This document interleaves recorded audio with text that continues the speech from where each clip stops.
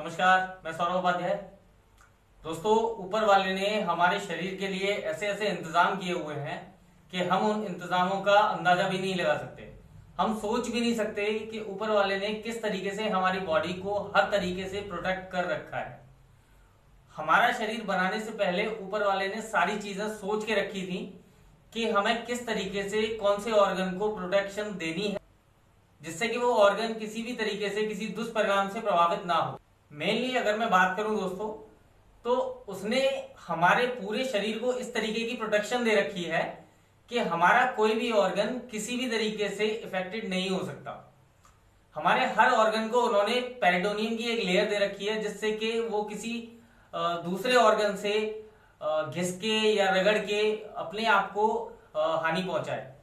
दूसरी चीज, उन्होंने ऑर्गन को ऊपर से कवरिंग देने के साथ साथ अंदर से भी कवरिंग दे रखी है। हमारा पूरा इंटेस्टाइन जो है, इंटेस्टाइन के अलावा हमारे जितने भी कैनाल्स हैं, उन सब कैनाल्स के अंदर जो है ऊपर वाले ने एक लेयर दे रखी है म्यूकस मेम्ब्रेन की। उस म्यूकस मेम्ब्रेन के होने से ही हमारी सारी चीजें बड़ी ही स्मूथली होती हैं। स्मूथली होने का मतलब कि अगर हम खाना खा रहे हैं तो वो हमारे मुंह से लेकर के और हमारे एनस तक अगर स्मूथ तरीके से जा रहा है, तो वो उसकी एक बहुत बड़ी वजह है म्यूकस मेम्ब्रेन। अगर ये म्यूकस मेम्ब्रेन नहीं होगा तो ये जो आप खाना खा रहे हो, ये कई बार आप सॉलिड खाते हो, कई बार सॉफ्ट खाते हो। तो जब आप सॉफ्ट खा रहे हो जब तो कोई बात नहीं, लेकिन जब आप सॉलिड खा रहे होते हो उस टाइम पर वो आपके इंटरनल पार्ट को हार्म कर सकता है। वो आपकी इंटेस्टाइन को छील सकता है, वो आपके फूड पाइप को हानि पहुंचा सकता है, आपके पेट को हानि पहुंचा सकता है। तो उन सब चीजों से बचाने के लिए ऊपर वाले ने हमारे हर एक कैनाल के अंदर एक म्यूकस मेम्ब्रेन की लेयर दी हुई है। सो दोस्तों, आज हम इस वीडियो में यही जानने वाले हैं कि हम किस तरीके से अपने म्यूकस मेम्ब्रेन को एक्टिव करेंगे। अगर किसी की बॉडी बहुत ज्यादा एसिडिक हो चुकी है और एसिडिक होने की वजह से उसका म्यूकस मेम्ब्रेन कम हो गया है, तो हम किस तरीके से उस म्यूकस मेम्ब्रेन को दोबारा रीजनरेट करेंगे, ये आज हम इस वीडियो में देखने वाले हैं। तो आइए दोस्तों, बिना समय गवाते हुए देखते हैं कि किस तरीके से हम अपने म्यूकस मेम्ब्रेन को एक्टिव करें।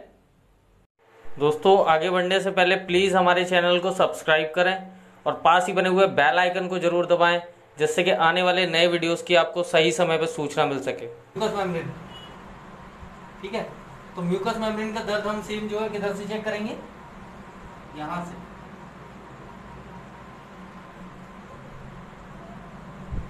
ये म्यूकस मेम्ब्रेन का दर्द चेक कर लिया। अब म्यूकस मेम्ब्रेन का दर्द हम कैसे निकालेंगे, जैसे हमने लीवर का निकाला है।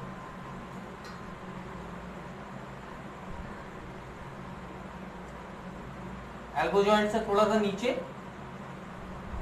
और थाई के थोड़ा सा नीचे, ऊपर की पार्ट। ये पहला पॉइंट, ये दूसरा पॉइंट, ये तीसरा पॉइंट। म्यूकस मेम्ब्रेन भी हमारा एक बराबर एक होता है, ठीक है।